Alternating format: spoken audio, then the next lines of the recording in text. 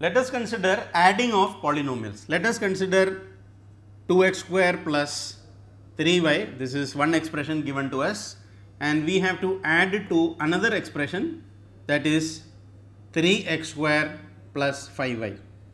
Now, if we were to add this, then 2x square and 3x square are like terms, 3y and 5y are like terms. So, when I add the like terms 2x square and 3x square, we will get 5x square, and when I add 3y and 5y, I will get 8y.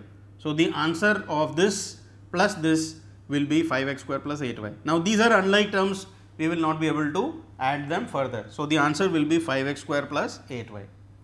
Now, if we were to subtract, now subtract the expression means, again suppose the same question, instead of addition they are asking us to subtract 2x square plus 3y from 3x square plus 5y. If we were to subtract 2x square plus 3y from 3x square plus 5y.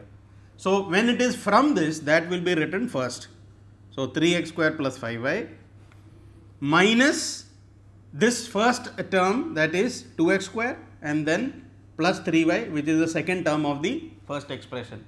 So, always remember, when a polynomial has to be subtracted from another polynomial, this will be written first, minus whatever is the first term, that will come inside brackets. Now, why do we put inside brackets? Because unlike addition, where we can simply add, in subtraction the signs of this will change.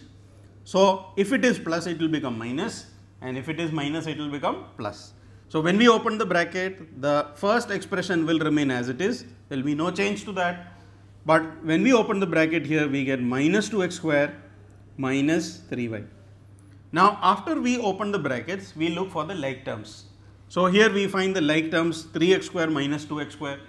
So, 3x square minus 2x square, we will get 1x square, or simply we can write x square, and 5y minus 3y, we are going to get positive 2y. Now, let us look at multiplication. Let us say we want to multiply x plus 3 with x plus 5. It means that x has to be multiplied with both the values given in the second bracket. So, x will be multiplied with x plus 5, and then 3 will be multiplied also with x plus 5. So, x to be multiplied with this, and 3 also to be multiplied with this. When we open the bracket, x into x, we will get x square, because the power of x is 1 and the power of x is 1, and when we multiply two numbers with the same way, when the variable is same, the powers are added. So, 1 plus 1 will become 2.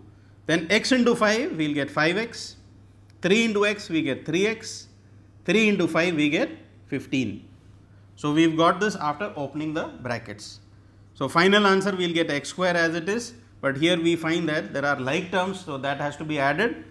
5x plus 3x, we get 8x plus 15 as it is. So, when we have opened the bracket, we have got x square plus 8x plus 15.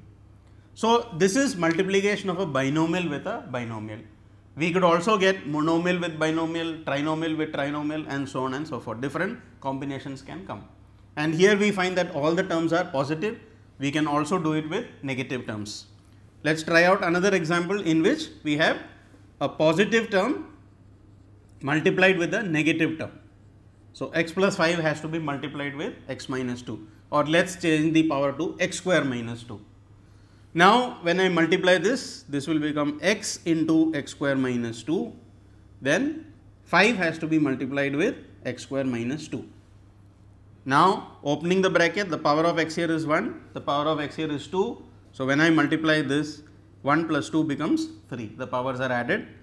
X into 2 will become 2x, but there is a negative sign here. Then 5 into x square, we get 5x square, and 5 into minus 2, we get minus 10. Because there is a negative sign here, we are putting that sign. Now, we get this, all are unlike terms, so we can't add or subtract them. But when we write the final answer, we have to write it in standard form. Standard form means the highest power will be written first, then followed by the lower powers. So, we have the highest power here as 3, then we have 5x square because the power of x is 2, then we have minus 2x because the power of x here is 1, and here minus 10, this is without variable, that will be at the end. So, this is called writing in the standard form. So, standard form indicates that we are arranging this in decreasing powers, where the highest power is written first and the least power is written in the end.